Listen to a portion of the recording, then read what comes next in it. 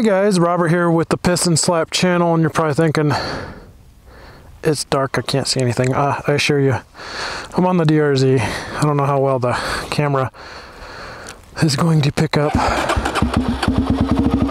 And I gotta remind myself to speak up when I'm talking, because the new filter I got in here keeps the wind down, also muffles my voice down a little bit. It's almost like I gotta scream at you guys. But I'm gonna do this video unfiltered, I guess you would say, or unedited, as far as any kind of enhancements to improve the video quality. Or maybe what I'll do is I'll show you. This is the stock 2003 DRZ Model E headlight, and as you can see, it is super awesomely bright.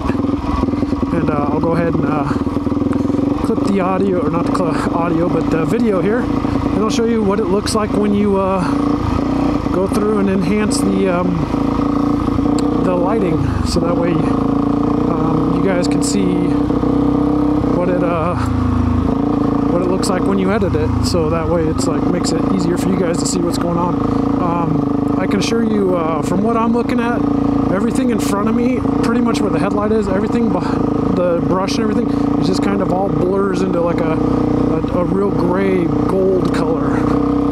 So basically what I'm seeing is right here in front of me, and I had this problem, and you guys are gonna think, well, I see some lights, I see some pods down here, what's that all about, what's that noise? Well, I'm getting there, but what I want to do is give you a little backstory as to why, what, how. A buddy of mine came across these. He didn't want them, so he said, "You want them? I'm just going to get rid of them." I said, "Sure." So for free, absolutely zero, I got these bad boys. Last Sunday, I went out riding. Not last Sunday, the Sunday prior, because it's Monday night now. Anyway, I was out way in this general direction that my bike is pointed, but way out there. I don't know if camera's gonna even show up any lights, but there were no lights where I was. It was retarded how far out I was, and I was by myself with this awesome headlight. This headlight has never let me down, and I'm sure other riders that ride DRZs could tell you the same, that it probably just doesn't, it's not bright enough to like burn out. So there's that, and it suits you for riding at, well, I'm going like 18 miles an hour, so it's a fantastic headlight if this is as fast as you plan to ride, and on these kind of roads. This is about as rough as you really want to go at 18 miles an hour. So let's turn right here.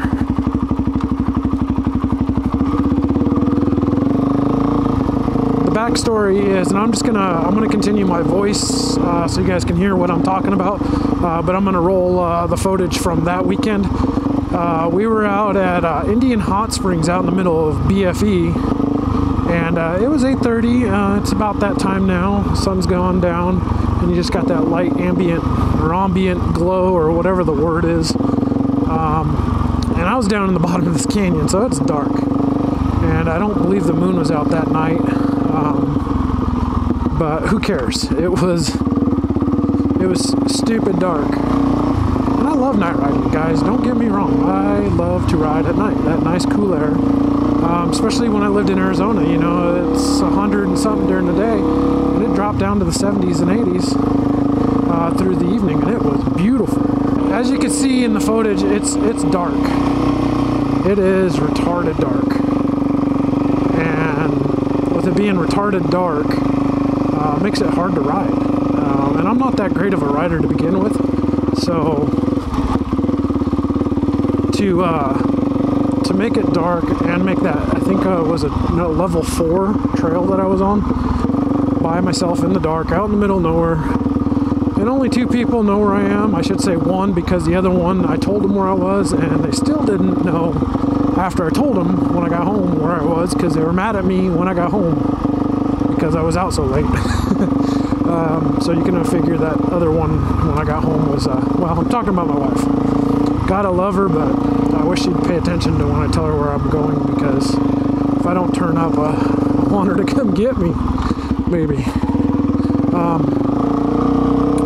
So back to the lights. So you can see we're just poking along on this trail, 15, 16 miles an hour, and it's okay. It's, you know, the light's doing great, but you know, just, I shouldn't say great. Well, it is doing great for this, but there's more to be had out there with the technology and advancements in lighting. Our best alternative for the DRZs with the amount of power that we have for that stator.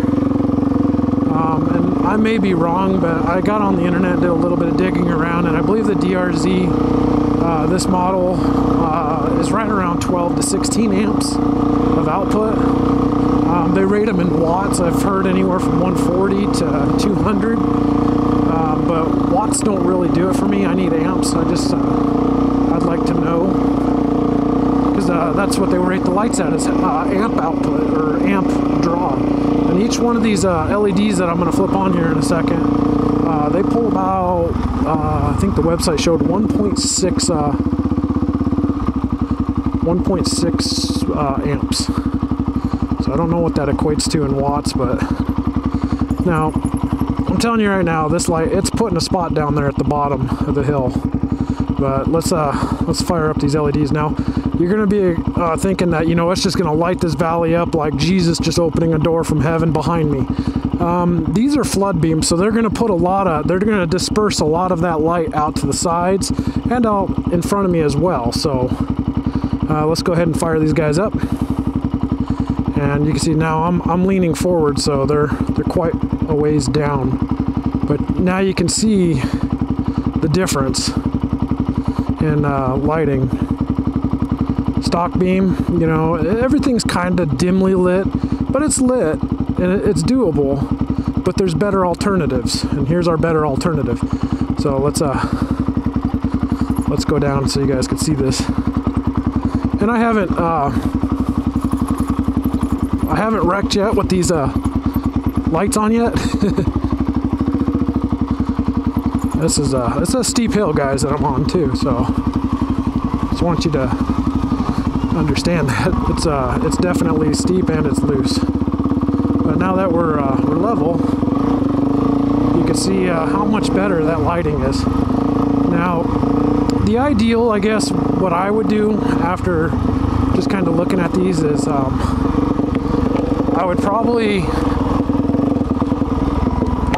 probably get one pod that's a spot beam, because the way I have it set up is I've got the Tusk street legal kit on this DRZ, so I have an aftermarket high and low beam switch. But if you just got a regular S model or whatever, and yours came with a high and low beam switch, what I did was I used the headlight for low beam. That way I'm not blinding the crap out of everybody on the roadway, because I am respectful. And I wouldn't want to be the guy on the other end of these LED lights. They're bright if you stare at them, and if you're in a car trying to commute, it's nasty, you know, when you have to stare at that. So what I did was wired the stock headlight to low, and then I put the LEDs on the high. What that's going to do for me is it's going to cut down the amperage demand and the watts demand, whatever, amps, watts, however you want to look at it. It's going to cut it down so that way the stator can keep up, you know, keep your battery charged, keep all your electrics running and stuff like that. And I'm sure I still have plenty of room in this DRZ for more electrical stuff, but, you know, I kind of like to refrain when I'm on this bike and I'm out in the middle of nowhere. I want to keep it simple. If I come across a spot beam, I think I would like to have a spot beam to get that out there a little bit farther, just because it's you know, if I'm going to be running a lot of light, I want to be able to see where I'm going, because I'm usually riding really fast, especially at nighttime. And effective lighting, I can tell you right now, all I can see, it seems like the low beam, it put a spot out farther, but that's all it did, was it just put a spot out there. So, you know, you had to kind of memorize what you saw, because because it's going to pass through a long, dimly lit course before it actually gets to you and you run it over and wreck like I normally do. Where the LED having the flood, it's lit from where it hits the ground all the way back to me. The sides are lit of the trail, so you got a good idea coming up on a corner or something. It's not going to be horribly bad. How I mounted mine, there's not really a mounting kit for it. I'm sure there's a company out there that sells something really stupid expensive. And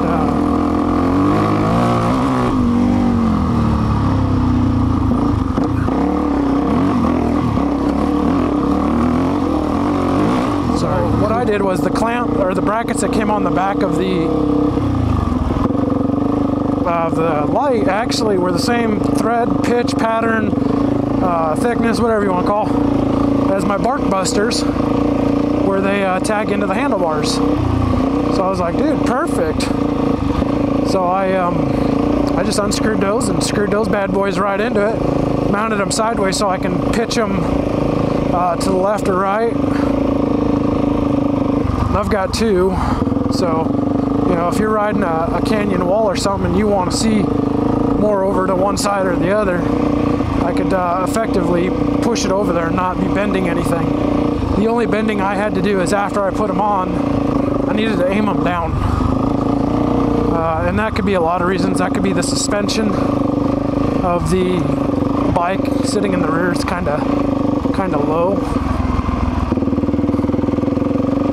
And as it gets darker and my eyes adjust, I'm starting to be able to see a little bit farther out there, but still not like super duper far.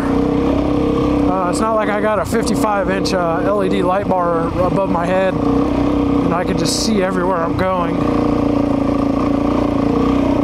So it's neat, just a little extra light.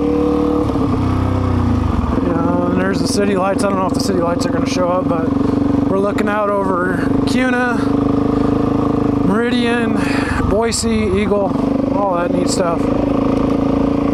Like I said, let's go ahead and show you a difference once here again. Low beam